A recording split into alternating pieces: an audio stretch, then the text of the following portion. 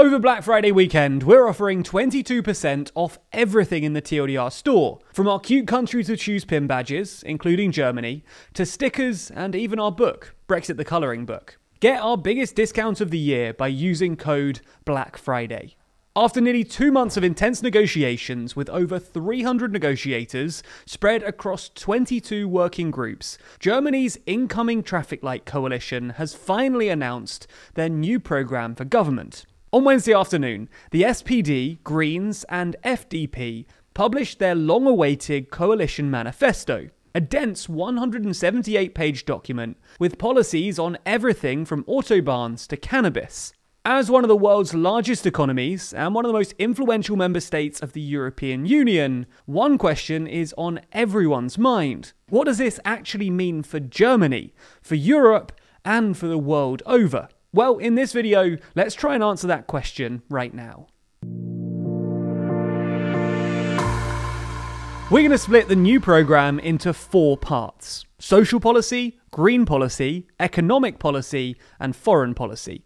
Let's start with social policy. When it comes to social issues, this government was always going to be more liberal than Merkel's Christian Democrats, who have been in power since 2005. As such, they've committed to loosening immigration laws by digitising the immigration process and extending the blue card scheme to non-academic professionals. They've also announced that they'll be reducing the voting age to 16 and even legalising the regulated sale of cannabis, a policy which was originally supported by both the Greens and the FDP, with a re-evaluation of this new policy set to take place in 4 years' time. And this is significant because a recent study by the Heinrich Heine University in Dusseldorf estimated that cannabis legislation would net the state a cool 4.7 billion euros annually and create 27,000 new jobs. The coalition also want to ease Germany's housing affordability crisis by building 400,000 homes a year, which represents a nearly 40% increase on the 285,000 built in 2019. Let's move on to green policy. Here, there was always going to be a tension between the Greens, who unsurprisingly want massive investment into green infrastructure, and the FDP, who are generally wary of increasing government spending. In the end, they've agreed to phase out coal by 2030, 8 years earlier than the current target of 2038, as well as ending the sale of new combustion engine cars by 2035, and investing massively into hydrogen power. All in all, this is basically good news. Thanks to an over-reliance on coal and gas, and a strict aversion to nuclear power, Germany has by far and away the worst CO2 emissions in the EU at the moment, so these steps might help them improve that. It's worth noting, however, that the new administration do plan to continue Germany's phase-out of nuclear power, which will likely make reducing emissions a fair bit more expensive. On to economic policy. Economic policy was also always going to be difficult. As parties on the left of German politics, the Greens and SDP are instinctively pretty generous when it comes to fiscal policy, with more taxes and more spending. The Greens, for example, wanted to pay for their planned €500 billion decade-long green investment programme with a wealth tax on all assets over €2 million. The FDP, on the other hand, are essentially neoliberal free marketeers who like low taxes and low spending. In the end, the Greens got their proposed €12 minimum wage, up from €9.60 today, while the FDP got their way when it comes to taxes. The new agreement also includes guarantees of no tax rises on personal or corporate income, as well as a commitment not to touch Germany's deficit-limiting debt brake. This is somewhat unsurprising, given that the current parliamentary arithmetic makes any tax increases or constitutional changes unlikely to get through Germany's upper house anyway. The leader of the FDP, Christian Lindner, is also set to be appointed as Germany's new finance minister, although he insists that he's not as much of a fiscal hawk as much of the media have made him out to be. Talking to a German newspaper, Lindner said that this portrayal is too wooden, before going on to stress that his party, the FDP, actually supported the EU's truly gigantic recovery package, something we've covered in a number of other videos on this channel. On to the final section though, foreign policy.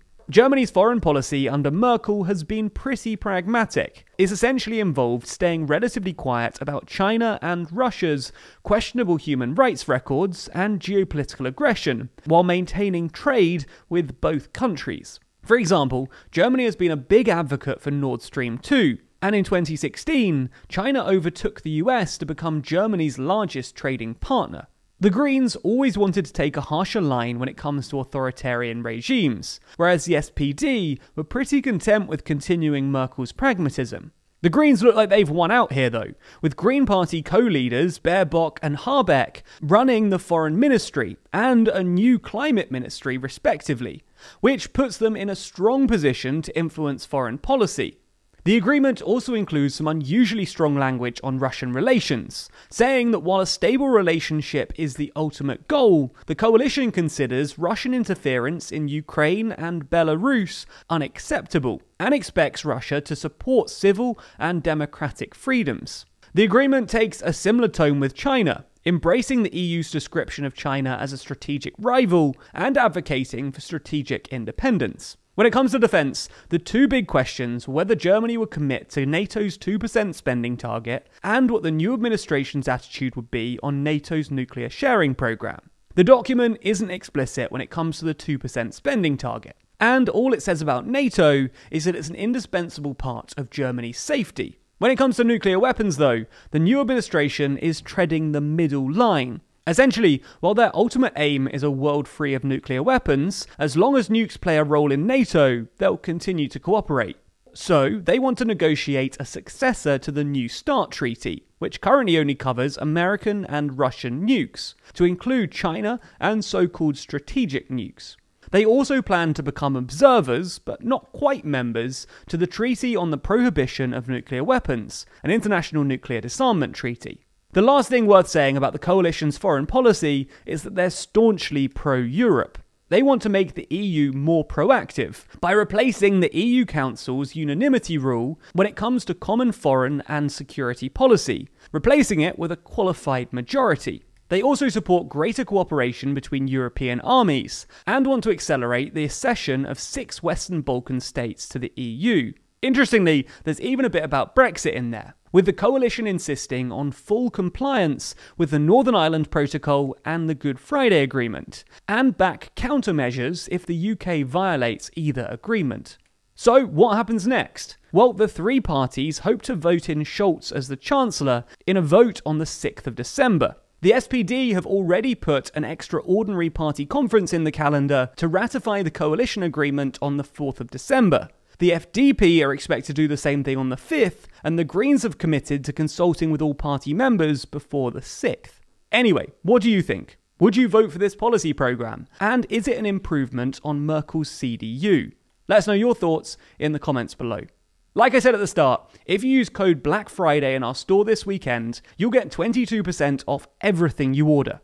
You heard me, 22%. You can even get 2 signed copies of our book, Brexit the Colouring Book, for $14.99 if you use the link below. Now, that's some good Brexit news for once.